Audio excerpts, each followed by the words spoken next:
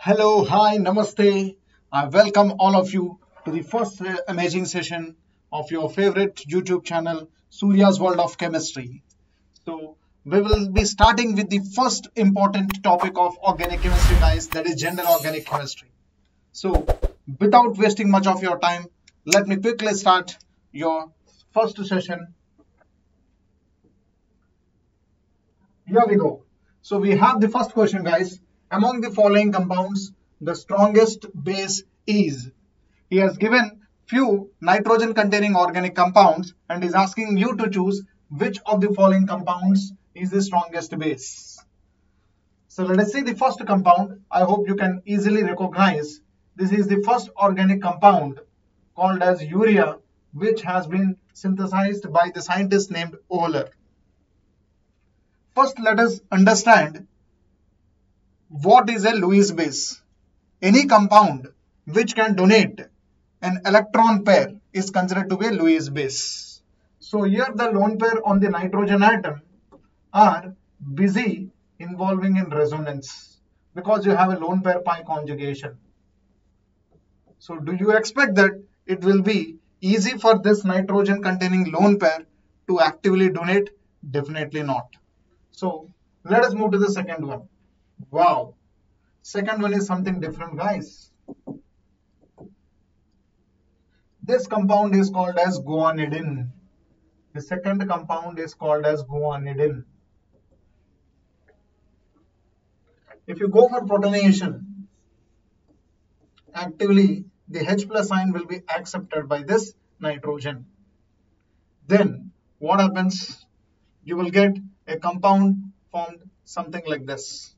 NH2 C double bond NH plus with NH2.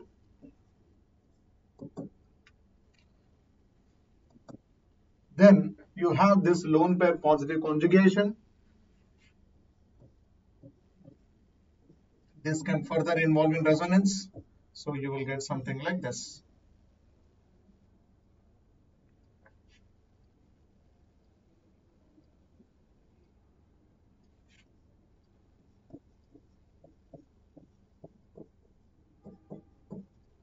The positive charge over here and this. This can again further involve in resonance. So when protonation is done at this nitrogen atom, then you are going to get total 3 equally contributing resonating structure. If you try to compare both of these resonating structures, which one is stable? Both are equally stable. So this is something extraordinarily stable, which makes a very strong Lewis base. So before concluding that second one, let us have a look at the third and the fourth option also. In the third one, we have aniline. The lone pair on the nitrogen atom actively involves in resonance. So when it actively involves in resonance, the lone pair will not be available. So it will be a weak Lewis base. What about the fourth one? It is an aliphatic amine. Yes, aliphatic amines are relatively stronger than aromatic amines. But is aliphatic amine more stronger than guanidine? No, guanidine is one of the strongest nitrogenous base known. So among the following compounds, we will go for the strongest base as the second one. I hope you have understood the concept, guys. Let's move to the next question. Compare the carbon-carbon bond rotation in the following molecules. There is a carbon-carbon double bond between two rings. Here also we have two rings and there is a carbon-carbon double bond. He is asking you to compare their ability to involve in easy bond shift. In which case the bond shift happens very easily. So for that, suppose if the pi bond is shifted towards this carbon atom, so this carbon will have a negative charge and this will have a positive charge. So the negative charge on the ring will give you the formation of a cyclopentadiene. Cyclopentadiene.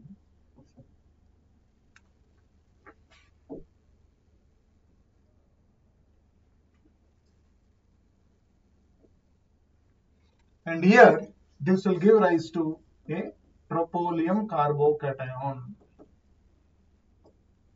Troponium carbocation. Troponium carbocation is aromatic. Cyclopentadiene is also aromatic. So the bond shift enables a complete aromatic system. This is also aromatic. This is also aromatic. But in the other case, if you see guys, do we have the same thing? No. Suppose if the pi bond is shifted toward this carbon, you get a negative charge and you get a positive charge. If you think that alternatively, before that you see, with the positive charge, it will give you the aromatic character and this will give you an anti-aromatic character. And ultimately it will be non-aromatic. It will be highly unstable. But in this case, alternatively if you take, even then you get a negative charge and you get a positive charge. Here you get an aromatic system, again you are getting anti-aromatic system. Either way, the bond shift you see, you will have the same result. So now the answer is very clear, students. The kind of rotation we expect to have easier in the first combination in compared to the second one. So we will go for the first option. Any questions? Any doubts?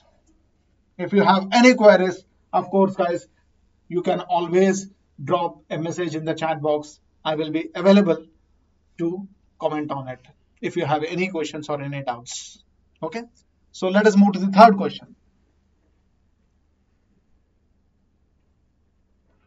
In which delocalization of positive charge is possible? Yes. Here you have a real check of the concepts of chemical bonding.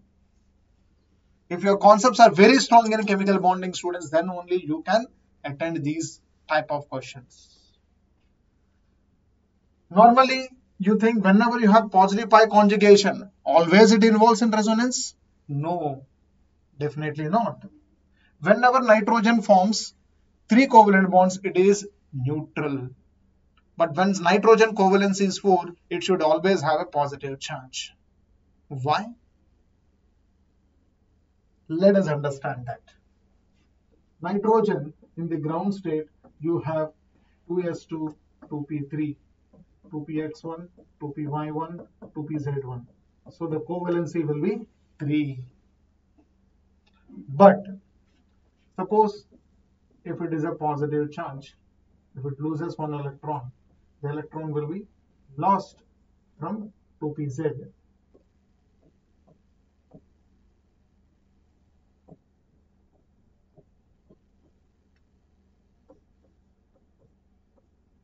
In the first excited state. In the first excited state, electron from 2s will jump to 2pz. So you will have 2s1, 2px1, 2py1 and 2pz1. So how many covalent bonds can nitrogen form here? 4 covalent bonds. Now, if you think if you can shift the pi bond, can it form another covalent bond? No. Nitrogen cannot expand its covalency beyond 4. And the reason is very simple, guys. It's already clear. Nitrogen cannot accommodate one more electron. So there is no delocalization of the positive charge. Second one also the same combination. Third one, yes. Third one, again in the case of oxygen, whenever it forms 2 covalent bonds, it will have neutral condition, and when it forms 3 covalent bonds, definitely will always have a positive charge. So here also covalency is not possible to expand. What about the fourth one? Yes, carbon with positive charge. Whenever you have a positive charge, students, it should be accommodated with an empty orbital. Positive pi bond will not involve in conjugation unless there is no empty orbital. It is actually an empty orbital pi conjugation, guys. If that empty orbital is with the positive charge, then it is positive pi conjugation. Of course, without a positive charge and you have an empty orbital, it can lead to resonance. So here you have an empty orbital. Carbon with positive charge will have 3 covalent bonds and 1 orbital will be empty. So definitely it can participate. Like with carbon in the ground state, you have 2s2, 2px1, 2py1,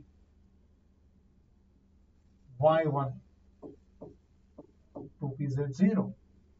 In the first excited state, you will have 2s1, 2px1, 2py1, and 2pz1, where it can have covalency 4. And if it loses one electron rise, it will have 2s1, 2px1, 2py1, and 2pz0 with positive charge. So there is an empty orbital. When this empty orbital is available, definitely it can participate in resonance. Is the concept clear? Great. Let's move to the next one then.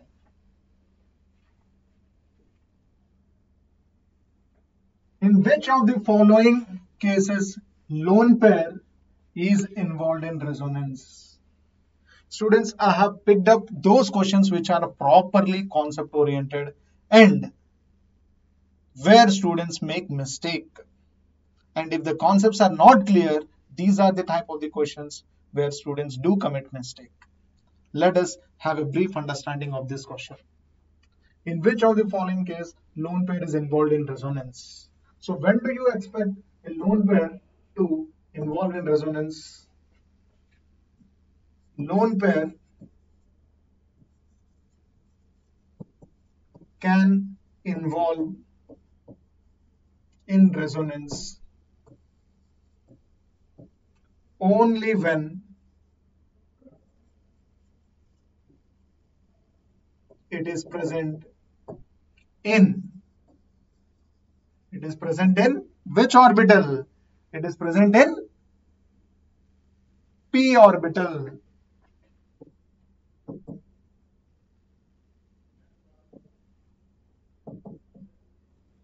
If it is present in p orbital, then only it will participate. Otherwise, it won't participate. If lone pair is present in hybrid orbital, if lone pair is present in hybrid orbital, it will never participate. These are the two important conditions one should know to before attempting this question whether the particular lone pair can involve in resonance or not. Apart from this, there is another important point, students. What is it? An atom can provide only one of its orbital for resonance. Beyond this, it can't.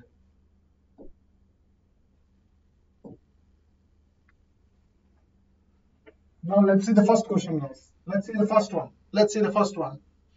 Here the lone pair.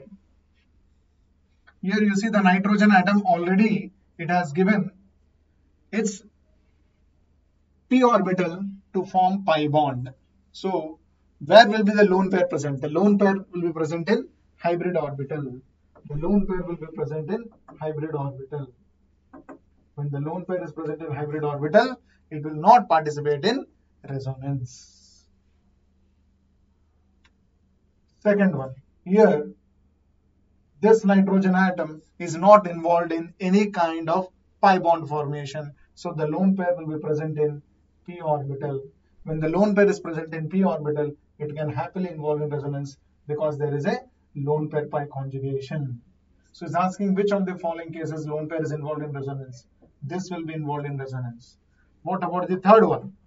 Can the third one be a part of resonance where you have the lone pair? Here the lone pair with respect to the nitrogen atom and the same lone pair and the pi bond. Here you see, students, here you have the pi bond and here you have a lone pair. So as the nitrogen atom already has given its p orbital to be a part of pi bond formation, this lone pair will be present in hybrid orbital, and moreover there is no conjugation also, so definitely this doesn't happen. What about D? Here the lone pair has to be present in p orbital because it is not involving in any kind of pi bond formation. Definitely it has to involve in resonance. What about E? This lone pair is not in conjugation, so this will not participate. But what about the last option, students? Here the lone pair is involving in resonance with the pi bond. Here also the lone pair is in conjugation with this pi bond. This oxygen atom is not having any pi bond, so the lone pair will be accommodated in the p orbital. When it is accommodated in the p orbital, it has to participate. So it's a very simple, crystal clear concept without having any ambiguity, guys. Clear? I hope you have followed this concept. Still, if you have any further questions on this, make sure you do drop a message in the chat box. I'm ready to reply you guys. Clear?